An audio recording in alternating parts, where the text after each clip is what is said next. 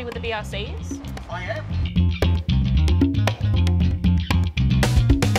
I went from, wanting to be like a cinematographer, which is really creative and arty, to jumping across and becoming an engineer.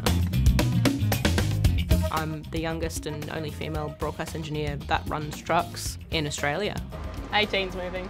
The production trucks are probably the most important part of the outside broadcast. Without the trucks, you wouldn't go to air. Everything that happens on site happens in that truck. All the vision switching, the audio mixing, how the cameras look so pretty, that's all the magic happens. They've given themselves a chance. It's important to be able to handle the stress and pressure and be able to keep calm and level-headed. It's a bit of a circus. It can be a bit of a circus. Got Channel 9 truck, Fox truck. I do a lot of live events. I do mostly sports, so netball, football. We do reality television as well. I did Love Island last year.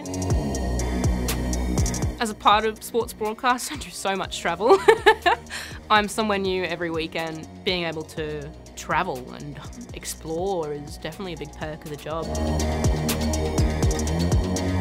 My backstory is that I did a Bachelor of Film and Television at Bond University. Through that 2-year degree, we got the opportunity to work on the Commonwealth Games as kind of student assistants.